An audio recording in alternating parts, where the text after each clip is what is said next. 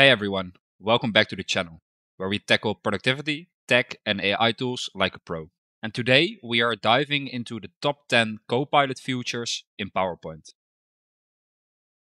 Everyone's been in the situation where you start at a blank PowerPoint, not knowing where to start. For this scenario, Copilot has your back. Just tell it what you need and it will create the presentation for you. In our example, we are going to ask Copilot to create a PowerPoint about the benefits of Copilot in PowerPoint. Let's see what Copilot will make of this. And there we have our freshly created PowerPoint by Copilot. And as you can see, he added some images and some general information. So obviously we can make a lot of changes to make it more to our hand, but it's always good to start with a nice draft to work from.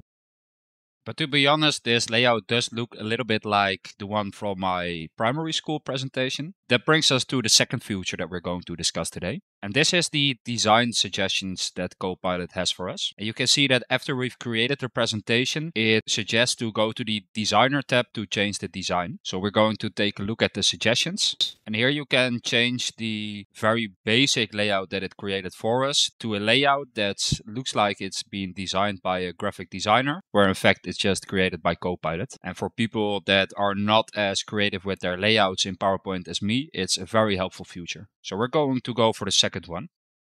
Do you have a dense report or a novel length email? That brings us to the next feature of Copilot in PowerPoint, which is the summarizing content feature. All you have to do is paste the long lump of text into the Copilot area and it will create a bit-sized presentation in PowerPoint for you. To show the example, I already got myself a long lump of text, which we're going to paste. We're going to ask it to summarize this report into a presentation.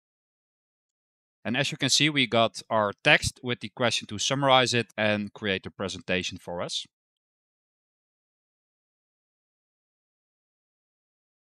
And there we have our presentation, again with the option to change the slides into the designer area. But instead of a long lump of text, we now got ourselves a presentation that we can use. So if you're ever in need of a good looking presentation and you are attached to a specific set of content that you need to use, just paste it inside of the Copilot text area and it will summarize and create it for you. Copilot also has the option to add a stock photo inside of a PowerPoint, so you don't have to go to Google search, save the image to your desktop and upload it inside of the PowerPoint. You can just directly request a stock photo. And you can just prompt this inside of the Copilot area. We're going to ask for stock photos of fishes. And there we have some stock photos from the content library and we can just directly add them inside of our PowerPoint. So with this functionality, you can just add as many stock photos as you'd like and you're very quick with doing so. Another functionality of Copilot for PowerPoint is that you can directly ask questions about a presentation. So when you click on the Copilot icon, you can just ask a question. For example, summarize this file or suggest next steps for this file, or you can just create your own one. And for now, we're going to just summarize this file. And now it gives some general information about the file. For example, who created the file, but you can just ask who are all the people that modified this file or anything like that. You can just basically ask Copilot without having to research the file yourself. The next feature that we're going to talk about is the AI powered speaker notes. This will help you making sure you always know what to say in specific scenarios. So for example, if we're going to make a PowerPoint about fishes, and we're going to have the subjects introduction, types of fishes, and an end word. We're going to head over to the Copilot feature and we're going to say generate speaker notes for this slide.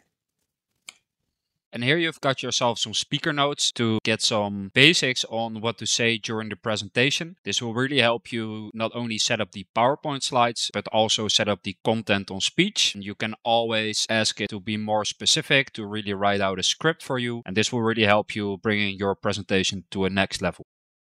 Another useful tool for PowerPoint in combination with Copilot is the functionality to create a frequently asked questions section for the PowerPoint. So when you're going to the location where the PowerPoint is stored and you click on the Copilot icon, you can select create a frequently asked question. And when we're going to hit this, So when you hit this, it will start creating a frequently asked questions section for this PowerPoint. And this is very helpful when you want to know where a PowerPoint is about, but you're too lazy to really look into the PowerPoint. You can just ask Copilot, give me some summary, give me some information about this presentation and whether I can use it in my scenario. Something that you can also use with Copilot inside of PowerPoint is asking feedback on your presentation and getting to know what people that are looking to your presentation might ask. So we are going to give Copilot the prompt, what questions might the audience ask about this presentation, and see if this gives us any new insights. So based on our presentation, Copilot gave us some considerations and questions that the audience might ask. And this can be very helpful for preparing your presentation and knowing what questions you might encounter during your presentation. So this can really help you up your presentation skills. The next topic that we're going to discuss is the seamless data integration for Copilot in PowerPoint. And for this example, we're going to head over to Word, where we've got ourselves some example data inside of a table, which we're going to use within the Copilot feature in PowerPoint. So this is our example database, which is stored on our OneDrive. And now we're going to head over to PowerPoint to use the data inside of this file. And now we're going to ask create a chart. So within the prompt area of Copilot within PowerPoint, you can do a slash to add a document from your OneDrive inside of the prompt area. The name of our file is example data, and as you can see, it's modified 3 minutes ago. So this is the file that we are looking for, and we're going to see what it brings us.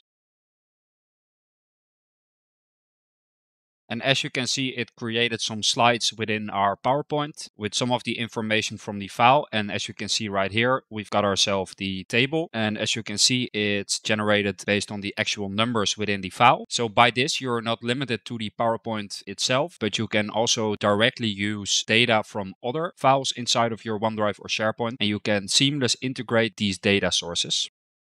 The next one is image suggestion with context, because Copilot inside of PowerPoint is able to create a lot of images for you, not just available stock photos, but it's also able to create them himself. So for example, if you need a guy shaking hands, it will obviously start with suggesting stock photos. But when you're asking it to create a picture of a man in suit shaking hands with a pineapple in his hand, it will have to do the work for you. So let's bring this to work. And there it's opening the designer to create the image for us. And there we have our suggestions. So let's take a closer look to the suggestions. I mean, I do prefer this one, but it's not really holding it in his hand. So we're going to go for this one. So this is a benefit for creating presentations in PowerPoint, because if you've got a specific image that you need, which is not available within the stock photos, it's possible to create it with AI inside of the PowerPoint itself. So thank you guys for watching. Make sure to like and subscribe, and I hope to see you guys in the next one.